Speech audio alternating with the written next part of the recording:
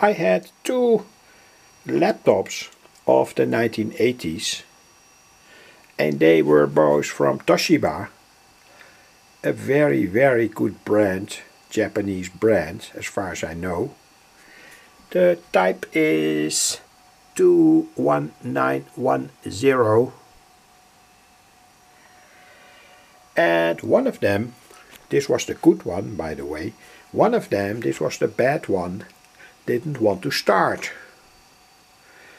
And of course in such a case you can think, well, when it doesn't work I can throw it away, and when I try to get it working, even with kind of coarse measures, perhaps it will work. And that was my first idea.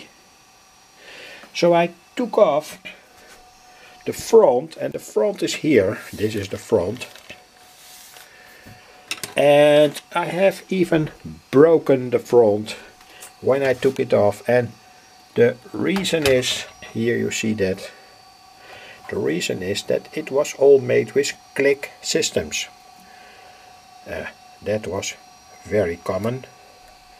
And even now in 2020, say the past 15 years, it's very common to use click systems when computers are made. Of course in a factory that's no problem at all. The factory worker clicks down here, this top, to the bottom, etc, etc. Anyway, for someone that has to repair, it's a kind of problem. And I know that there are special instructions from telephone makers and computer manufacturers that exactly show how to split such a front from the backside, or how to split a front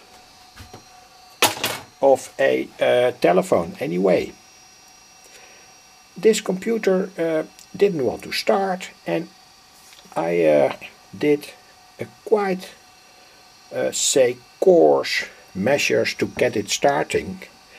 I tapped very fiercefully here a few times. Of course that means that there are not proper connections or even corroded connections here inside. I have to study that better. But there's also an idea, when it works it's okay. So I even did this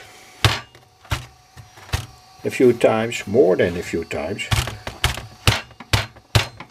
And tap this very fiercefully to get that hard disk working again. And after say a few times it started again, and it got to the boot sector. And that's very good, of course. When it gets to the boot sector you will of course see that it works again, and etc, etc. Of course this is a DOS computer, disk operating system of the 1980s. But such a computer has very good properties. And I know for instance that you can run DOS programs in Windows 10 or other versions of Windows. So it's not necessary any longer to have a DOS computer to do certain calculations or whatever, or play a game.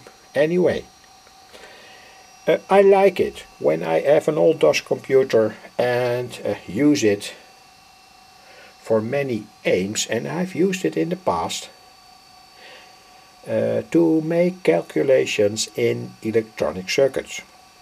Coil inductance, Ohm's law, how to make a coil, the number of windings, the dimension of the core, etc, etc. There are formulas on the World Wide Web and in books with which you can program all these things into a computer program. So I use, for instance, Basic, GUI Basic from Microsoft in the past. That worked very good. Made many programs to calculate coils, resistance, antenna properties, etc. So it's a good idea to have such an old DOS computer in your hobby shack and use it for calculations, or of course to play, for instance, Paratrooper. Anyway, before I want to show Paratrooper, a say video game of 1982. Let me show the properties of the power supply here. For everyone interested, high quality power supply, gets a little bit warm, but of course it's a power supply of the 1980s, and of course it's a direct power supply, so no transformer inside, so in fact a very good and reliable AC adapter. And here we have the battery that is inside this computer, the Toshiba T 1901. Of course, all these batteries here inside are, say, aged, don't work any longer, completely dead in fact. So you could do some things in this case. Try to get it open with a knife or so or whatever, and then solder in good quality batteries. But of course you have to know the properties of the original batteries, because when you solder in an experimental way the not proper batteries, it can give many problems, say scorch or fire or whatever. So do a serious study.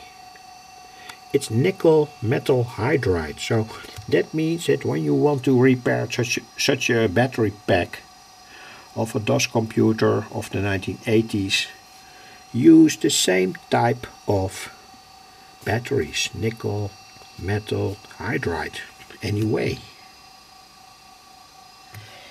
So that was more or less all to tell. Beautiful old computer.